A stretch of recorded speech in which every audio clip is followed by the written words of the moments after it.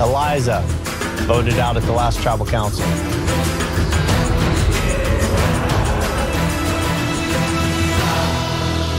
So, knowing that Ozzy already had it, why even bother? Either way, the person who gets snuffed goes to the jury. Now they're frustrated. You know,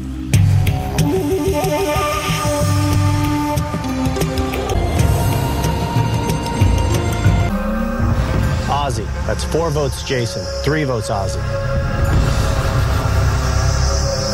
4 votes Ozzy, 1 vote left.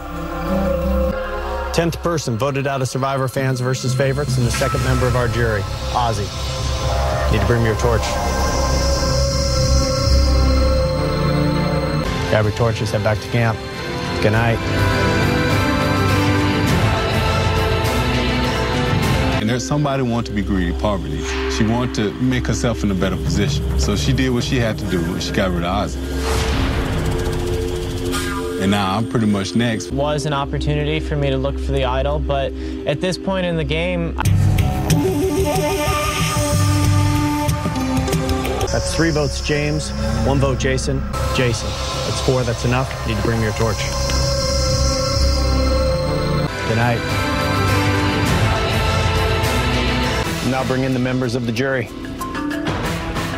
Eliza, Ozzy,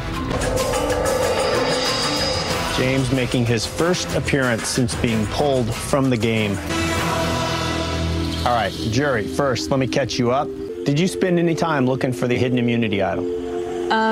It was really windy and the currents were really strong. When he needs someone, he comes across trustworthy. But then when you need Eric for something, I was asking for your help this time, and you clearly denied me of that. And yeah, I'm mad about it.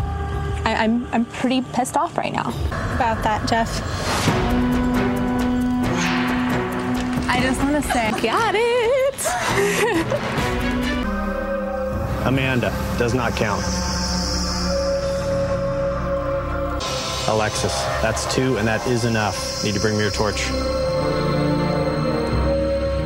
You decide to bring Amanda with you after she had completely worked you at the last tribal council. well, I felt like I needed to redeem. Eric running around and making alliances with every single person and then breaking their alliances and then switching back up and switching back over. When he didn't even need to do that, he'd won. Because everyone basically turned around and went to each other and said, hey, Eric's full of crap. Eric's telling everybody what they want to hear. You say you're sorry and like take me on a reward, and that's great and all, but you only took me to get my vote on the jury. I am sorry. I just want to tell you that. If it means anything at all. I don't see any friendly faces. I don't see anybody on the jury that's going to say, hey, you did a pretty good job, or you didn't backstab me, or you didn't lie to my face. And especially after what I did, this was a very tough decision for me for a lot of reasons. As a competitor, I want to give individual immunity to Natalie.